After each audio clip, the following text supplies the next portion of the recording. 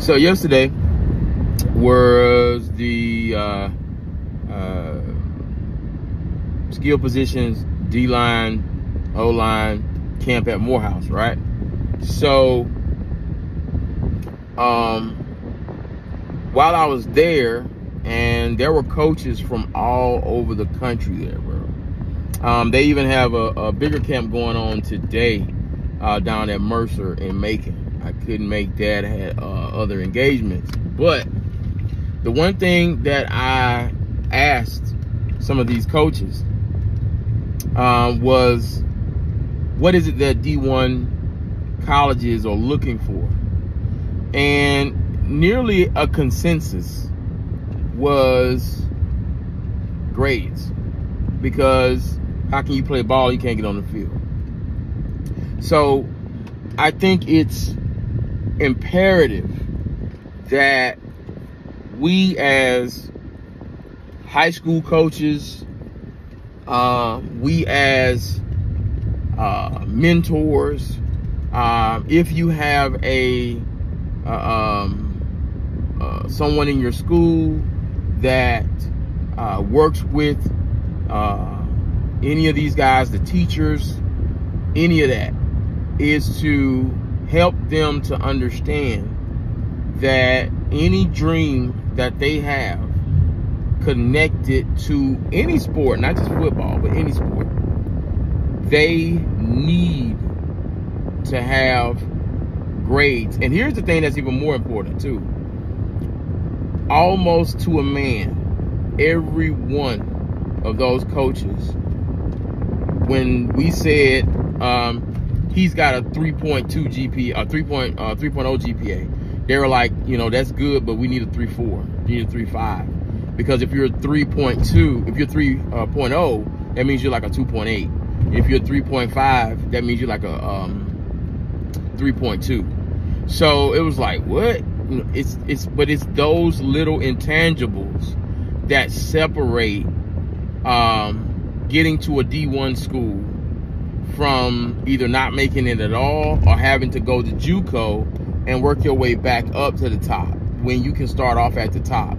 So it is imperative that the counselors, the teachers, coaches on the high school level communicate how important it is for our guys to not only get a good GPA, but maintain it. Not only that, how to work well as a student athlete, how to not be a cancer in the locker room, how to be a whatever coach asks me to do, I'm gonna do, because that's what these coaches are looking for. One of our players yesterday was nearly offered nearly got 2 offers yesterday. He got 1, and the other one is almost a guarantee as well. So it's not a game out here. These colleges are looking to invest into your brand as an athlete. And you have to know what that brand is. You have to know who you are. You have to be able to communicate.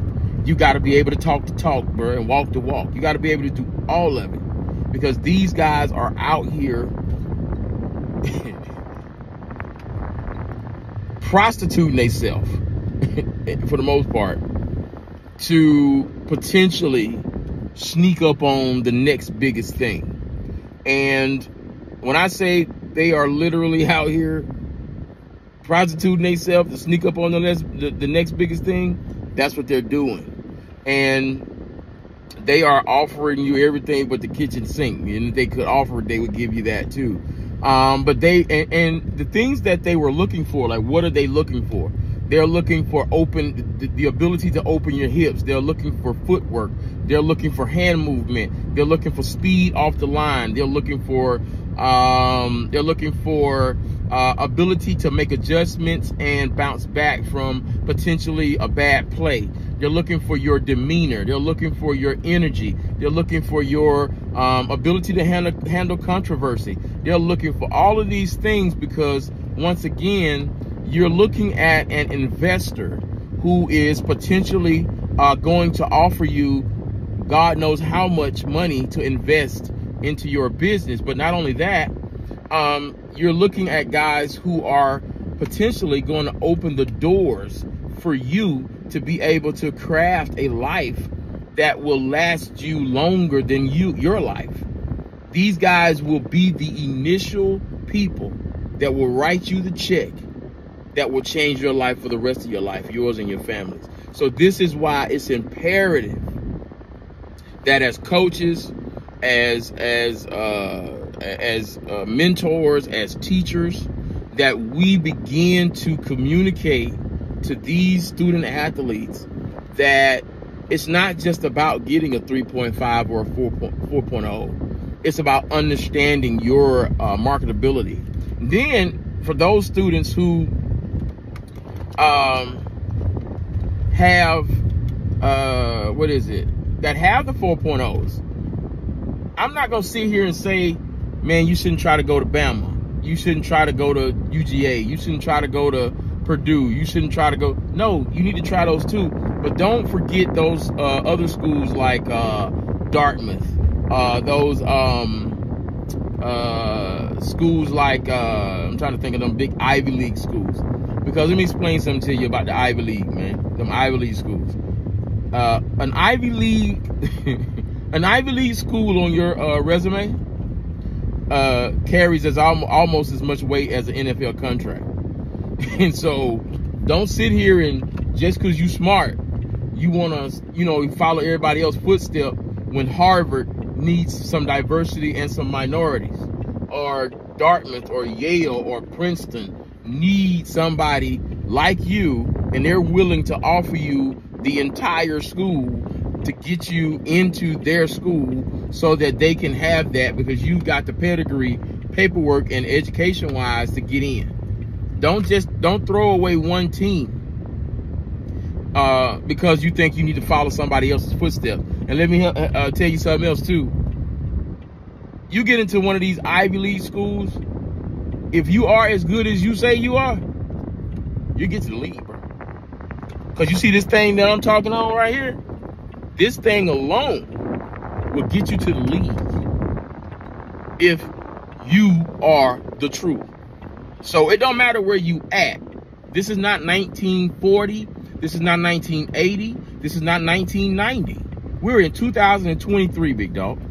And one thing about 2023 is, if you got somebody working on your behalf to make sure that you are getting out there, that's consulting you in the right manner. If you need some consulting, if you need some help with that, just holler at me, inbox me, man. I don't mind. I like it. I love it. It's what I like to do. Dog, these people are willing to give you everything. Now I got to get into this, get in this gate.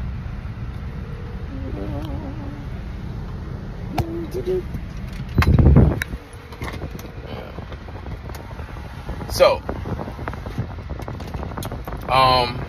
don't sell yourself short by not taking your full opportunity. And that being said, dog, get out there, bust your ass. I'm just gonna put it in and say it, but keep it 100. Bust your ass. Especially when you're at these camps, bust your ass in the game and at practice, because you got to understand something. Your film is on tape, bro, and the film don't lie. So, and I've been like this morning, I've been sending videos to scouts, college scouts, right now. Just sent one, and to remind him of one of our players. And so, you don't want these guys to forget, because they look at guys all day. So you want them to remember you. You want them to remember what you bring to the table, and you want them to buy into your business, your brand. And another thing that a lot of guys need to realize too is this: keep your nose clean, man. Shut up. Keep your nose clean, bro.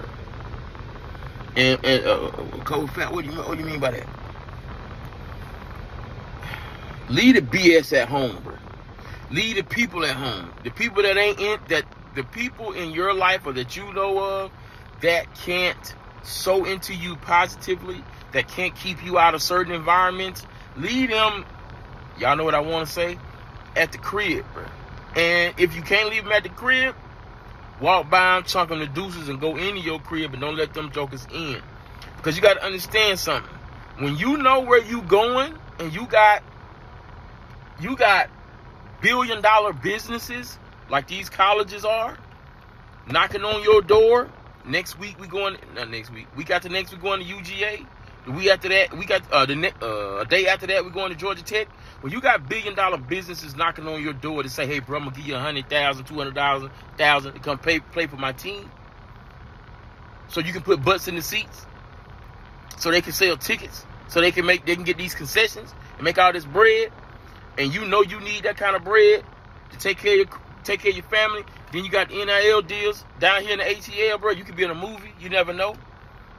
Not only that, you can be in other things because other businesses happening down here, bro. Now, leave the BS at home, bro. Bring your behind to the field. Every day that coach got your behind on that field, every day that he say, "Listen, we open for practice," you be your behind early. You standing at the doorway waiting on him. And you say, "Hey, look, man, if you want me to sleep here, I got my blanket and I got my pillow out there in the car. Or I got it at home, I can get it." Why? Because our head coach was marketing some of our players to the colleges. I was marketing some of our players to the colleges. Other coaches were marketing their players to the colleges. And it was imperative that their GPAs were up, that they were good on film, that they were gonna get the job done. And also, you need to be diverse in your ability, your skill set. I got a guy, 6'6", I want to say he's 6'6", shoot, he looked taller than that, 300 plus, already they salivating for him, everybody. And I'm talking, when I say everybody, I'm talking everybody. Got an offer yesterday, looking at getting another one. Guy already got one, and he's just now going. He ain't even into his 11th grade school year yet. What am I saying? You don't know who, what, when, and where opportunity is gonna knock. And I tell my other players, I say, look, just because UGA, Florida, Miami, Ohio State, Alabama, Auburn, Ole Miss are coming to look at him, don't you be shorting yourself, because they might be looking for an interior lineman who can play both ways, and that's why I mean by diversifying your skill set. If you play D tackle, you need to be able to go play on offense too. But those coaches might be looking for guys like him. But if you the truth, they're going to say, well, who is that? So do not mistake or do not overlook opportunity. If you know scouts are going to be in the building and you is the last person on the depth chart, you know you ain't going to get in till third quarter with 0.1 seconds left on the clock. You better go out there and make a play, because that might be the one play that changed your life. Anyway, this your boy, Coach Fair. Holler at me if you need any consultation, any help with what you're trying to do to get yourself marketed, to get yourself, I don't know, just anything on what you might need to do to get you where you go. Hit me up on the inbox. Just shoot me a message or something like that. It don't matter. You know what I'm saying? I just like running my mouth, as you can tell. Deuces.